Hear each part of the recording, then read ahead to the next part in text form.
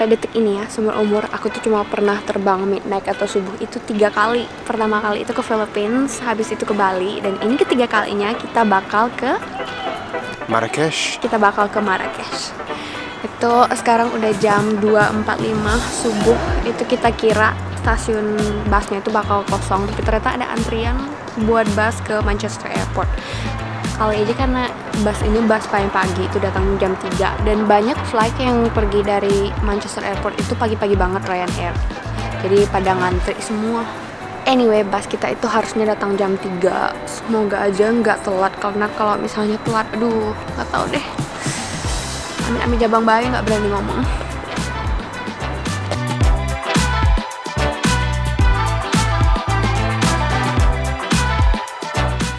Untung busnya tepat waktu, puji Tuhan. Dan sekarang kita bakal pergi ke Manchester Airport. Kalau misalnya aku ngomongnya agak kacau, itu mohon dimaafkan ya, karena masih pagi-pagi kan, makanya otak aku tuh belum nih. I'm so tired. Are you gonna sleep in the plane? Yeah, I'm gonna sleep on the plane. Oh, poor baby. Tired bear is tired. Too tired bear. Capek banget. Capek banget.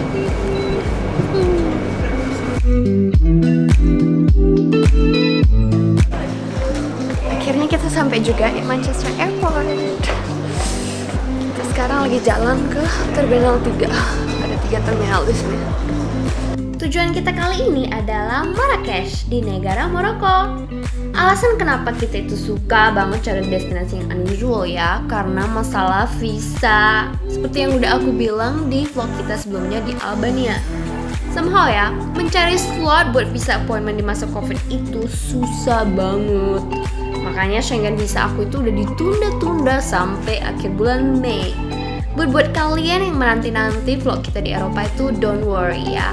Juni ini kita bakal pergi ke Barcelona. Hai guys, akhirnya kita sampai juga di bandara di Marrakech di negara Maroko. Ini pertama kalinya aku menginjakkan kaki di benua Afrika, jadi so exciting. Sebenarnya sejujurnya kita nggak tahu apa yang harus kita expect dari Marrakech, karena kita udah dengar very polarizing opinion of Marrakech. Ada yang bilang pengalaman mereka di sini itu kayak super good, ada yang bilang not so good. Jadi kita berharap pengalaman kita di sini bakal turn out to be very good. Oke? Jadi kalian bakal ikut kita jalan-jalan di Marrakech untuk 4 hari 3 malam. Dan every day will show you like a very different side of Marrakech. Dan semoga aja kalian suka.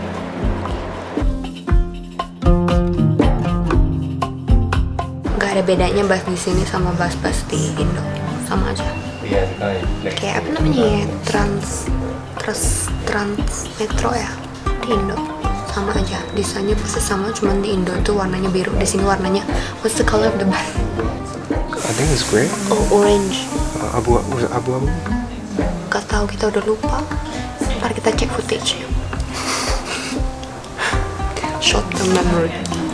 2 bears. Kita bayar 30 dirham, 30 Marokan dirham per orang, jadi total 60 dirham untuk 2 orang, single or return. Is it single or return? Because it says this, you see? It says arrow to the city center, and then city center to arrow. Return. So I guess it's return? Is return.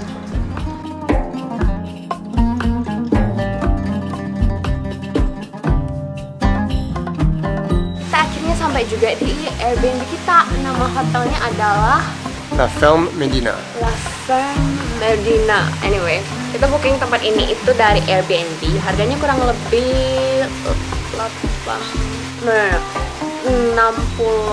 60 per malam, 60 pound sterling, so it's so worth it.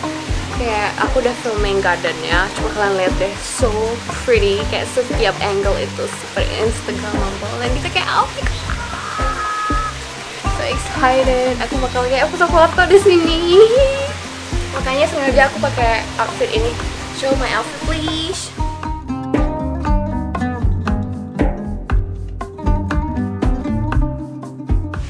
Kayak atasan aku dapat dari Sister Jane.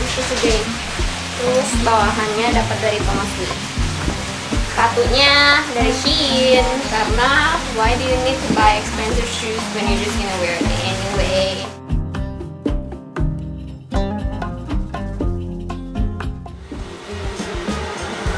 Pasar-pasar di sini itu mirip banget sama pasar-pasar di Indo. Kayak motor lalu lalang, terus hiruk pikuknya itu juga mirip banget. Cuman arsitek di sini bagus, kayak atap-atapnya seperti yang kalian lihat, kayak unik banget.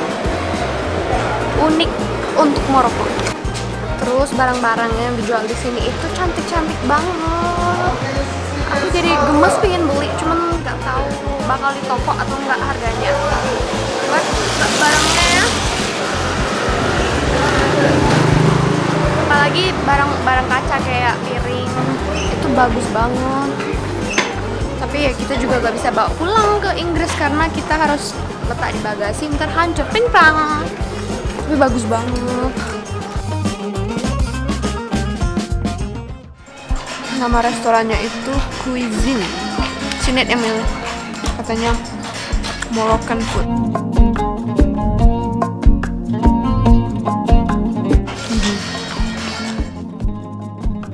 Karena Maroko itu bekas jajahan Prancis, makanya orang-orang di sini banyak yang berkomunikasi pakai bahasa Prancis.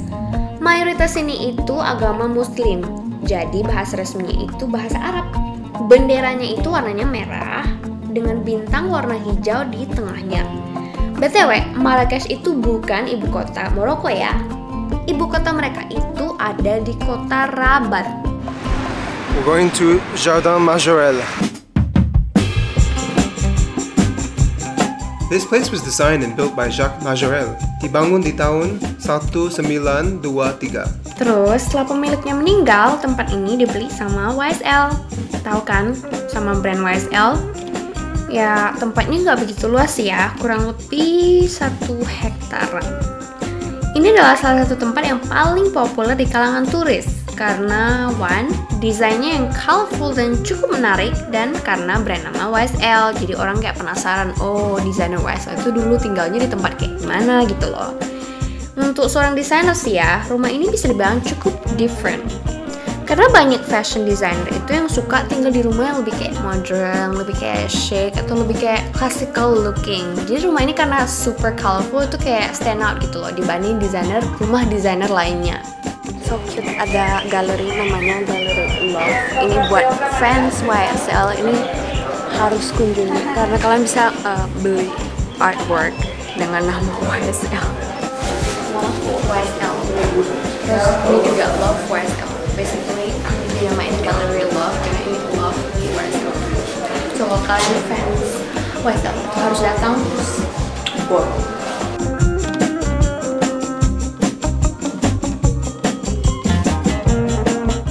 Depan kita pergi ke Musee Berber dan Musee YSL. Jadi kita beli combine tiket itu per orang itu 220 Moroccan dirham. Itu sekitar jadi 440 buat kita berdua, itu sekitar 30-an pound sterling. So it's actually not bad karena kita dapat 3 tempat dalam satu tiket. Dan dianjurkan sih kalian book online ya karena tempat ini selalu rame. Jadi lebih baik kalian book online, terus book jam masuknya kalian mau jam berapa. Jadi kalian pay everything online, terus tinggal kasih lihat aja tiket sama yang jaga depan. Sorry.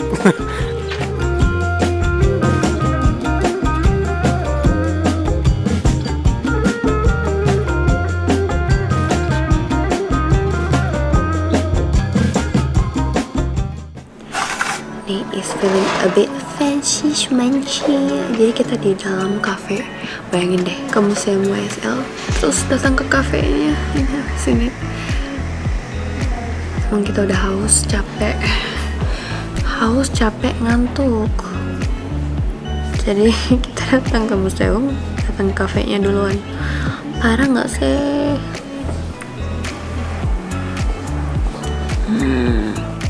Oke, mari kita bandingkan harga jus di cafe ini sama di tempat lainnya ya. Karena kalau kita beli jus di pasar itu harganya kurang lebih 4 Moroccan dirham. Kalau misalnya di restoran yang kita makan pas makan siang itu harganya kurang lebih 20 dirham. Nah, kalau di cafe ini tahu nggak harganya berapa? 30 dirham. Gimana nggak shock kitanya? Namanya juga ya mungkin kafenya agak fancy gitu kan, makanya harganya tuh mehong.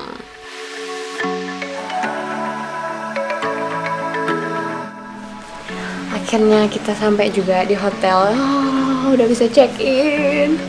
So, menurut gambar di Google sih sebagus banget ya. So, kita lihat apakah realitas itu sebagus ekspektasi kita. Yuk, lihat kamar kita.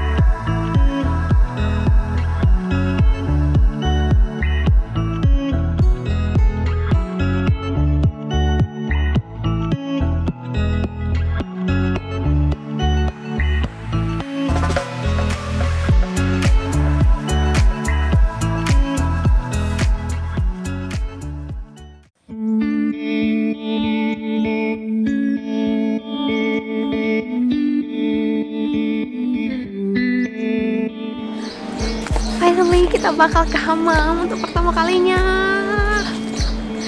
Ironically ya, ini kali pertamanya sini pergi ke Hammam, meskipun dia pernah tinggal di Turkey, karena Hammam itu kan Turkish bath kan. Nah, ini kali pertama buat dia dan kali pertama buat aku buat nyoba Hammam, tapi ironically itu bukan di Turkey tapi di Maroko.